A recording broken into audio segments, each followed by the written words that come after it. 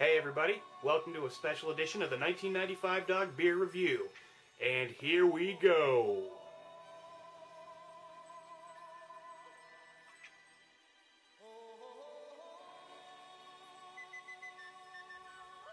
So welcome back to the 1995 Dog Beer Review.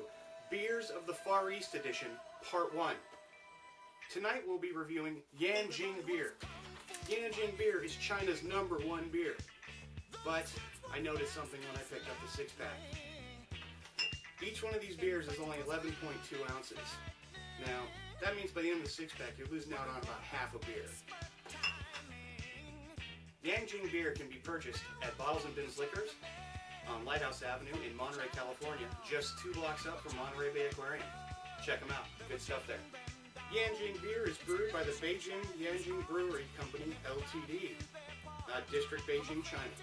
So it's actually from China. And let's take a look at the pour, shall we? So here's the pour.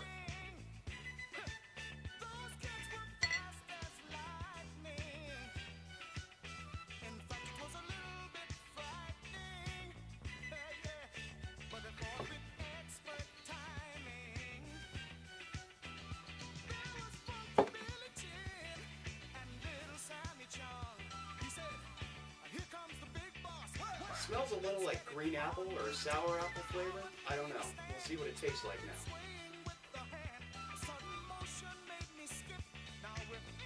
It does have a slight green apple flavor to it.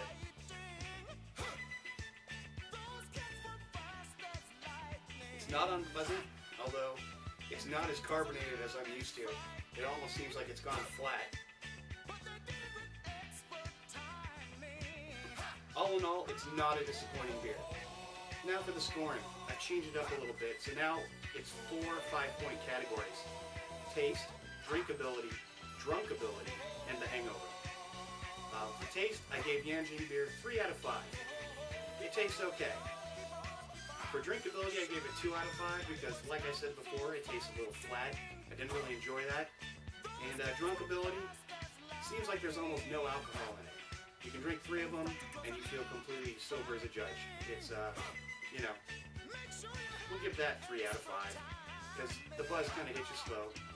And for the hangover, 1 being the worst hangover, and 5 being no hangover, I gave Yanjing beer 3 out of 5, for a total score of 11 out of 20.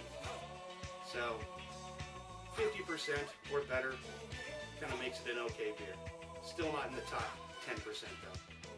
So, thanks for watching the Yanjing Beers of the Far East 1995 Dog Beer Review. Jin Jin.